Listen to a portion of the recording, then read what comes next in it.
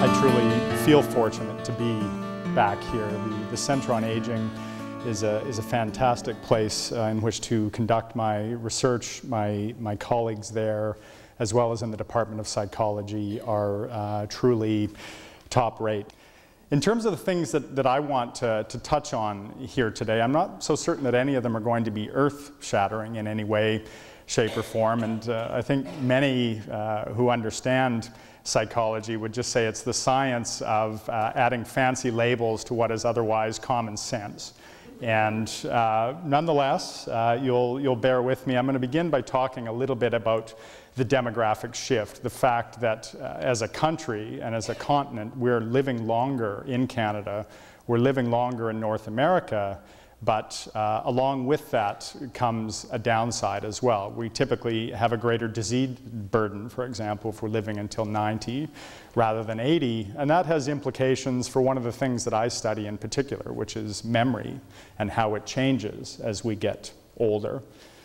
I also, and this is more for self-serving purposes, want to talk a little bit about intervention research that's hot in the literature right now. And that's because I probably field about 35 phone calls a week related to people asking me questions and whether they should buy this or whether they should do that. And I'm hoping, and again, it'll be my biased opinion, but I'm hoping to give you some tips and insights in terms of the types of things that you can do to maintain your cognitive as well as your physical health. Shamelessly, I'm also going to talk a little bit about a new study that Dr. Holly Tuco and myself and Vinay Bradia and a whole host of collaborators and wonderful grad students in my lab are just starting. And it really is focusing on early detection of people at risk for Alzheimer's disease.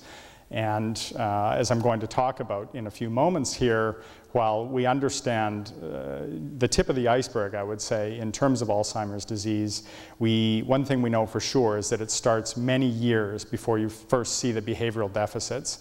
And if we can identify early indicators, we have at least a fighting chance of prescribing some effective interventions that may buy all of us, at least those of us at risk of the disease, some more time. And finally, as I promised, minimizing my risk. My guess is that for most of you, this will probably be the section of my overview that you'll be most interested in. Concrete things that you can actively engage in that aren't going to cost you a lot of money. For the most part, you're going to enjoy anyways, and really can make a difference. It's never too late to start, and some of these things we can't control, but some of these risk factors are firmly within your control. Most talks launch right into things. I want to start with two brief asides here. I'm going to do my level best to not use a lot of jargon that we typically do in psychology, for example, or cognitive aging. And the second aside I'll get to in a moment. But cognition itself derives from a Latin term. In terms of what I'm going to talk about today, you're going to hear me, for the most part, talk about changes in memory, and you're going to hear me talk about dementia or Alzheimer's disease in particular. But cognition is much broader than just remembering, and I've listed out a few things here. It involves being able to attend to stimuli in our environment. It has to do with problem solving or forming intent. It has to do with making decisions, financial decision making, for example, in our everyday lives. All of these things are examples of cognitive function.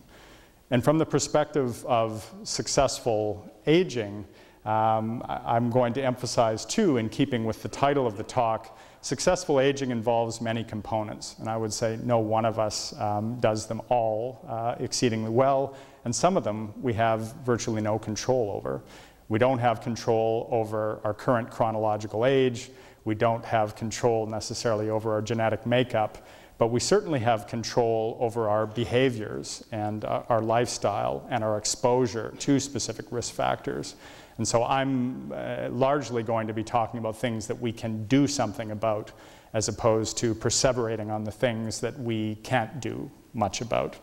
And I hope that'll please most.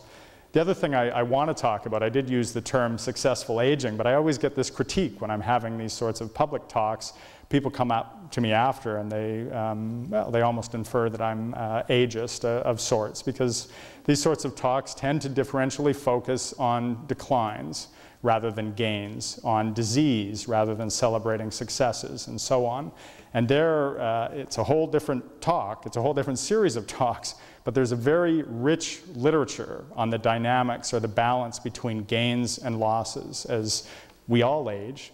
And the truth is, and this plot shows it, here's birth, we can roughly say that this is death, and as you go along this continuum, yes, it's true that the proportion of gains are smaller and the proportion of losses are greater, but aging is a dynamic process.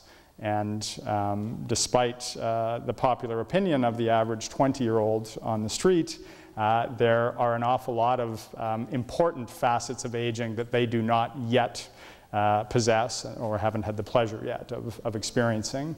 Expertise, wisdom, acculturated knowledge, these things take a lifetime of experience and perspective to properly understand.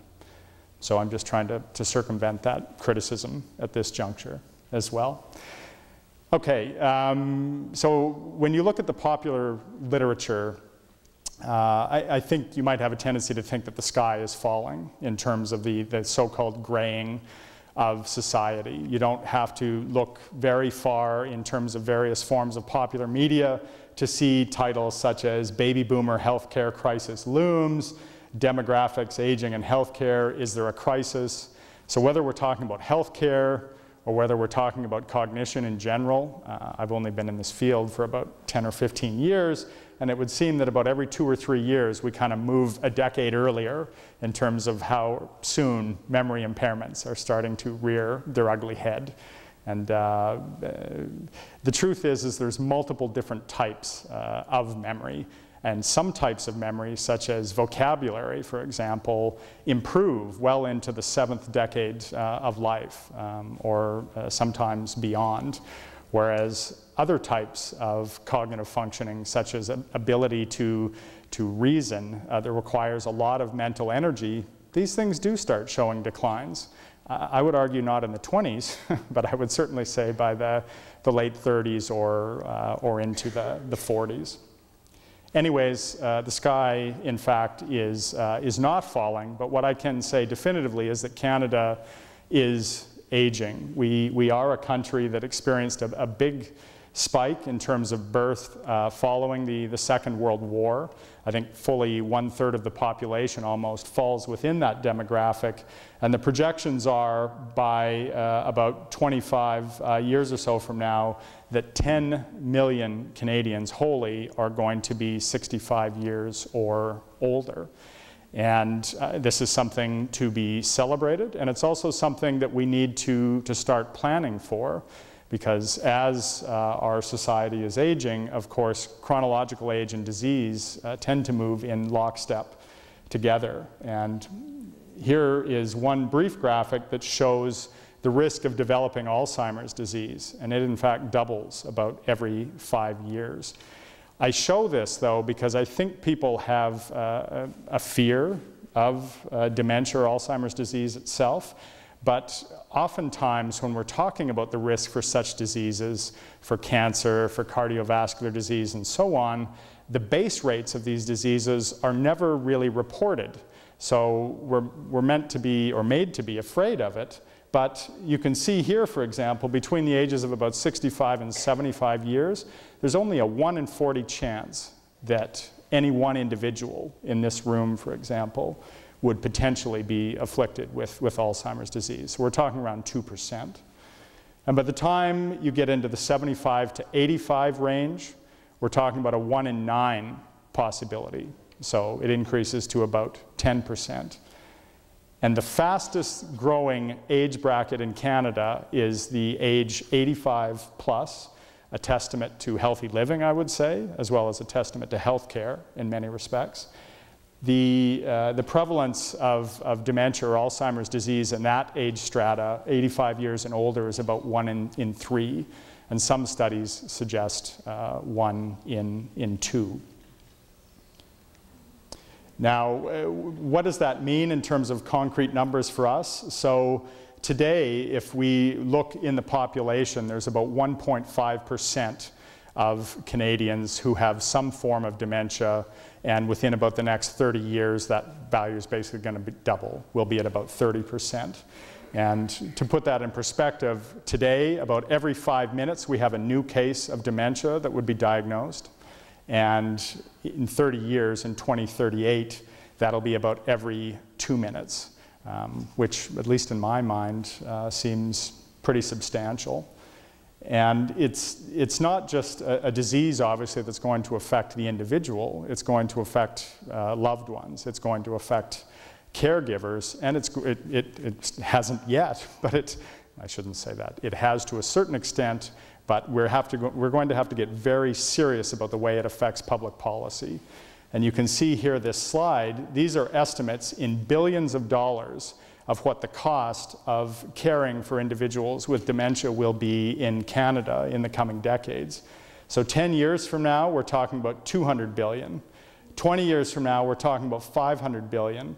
And 30 years from now, we're talking about $800 billion. And those estimates do not include approximately $300 billion that would be attributed to the costs associated with caregiver burden, health issues, stress, and so on that our loved ones would be experiencing while helping us through this process. So not a doomsday scenario. There are many countries in the world who are much, much older than Canada right now. Italy, Sweden, Japan, they've faced these challenges. There are at least some models in place that I think we can learn from, and in fact, some of those comparisons and research is ongoing right now. I'll come back to this policy thing a little later.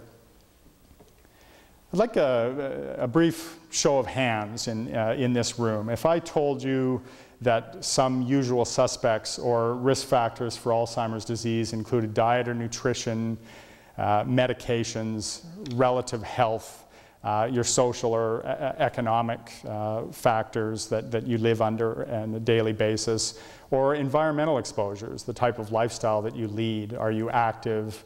Are you mentally engaged? How many people actually think that these would be risk factors for Alzheimer's disease? Yeah, and this is the typical response, and the National Institutes of Health in the United States completely disagrees. They suggest that there is, on balance, zero evidence that any of these modifiable risk factors are a causal, or show a causal link with the dementia process. And I just wanted to raise that point because this has got a lot of press in the last year or so. The truth is that it's almost semantics. It's related to the rigor of the science in the dementia field. Because we're dealing with a human population as opposed to mice, for example, in a lab, it's a very delicate situation. There are lots of things that you can't ethically, experimentally manipulate. The National Institutes of Health's concern is that the science simply isn't up to snuff to date to claim that any one of these modifiable risk factors causes Alzheimer's disease.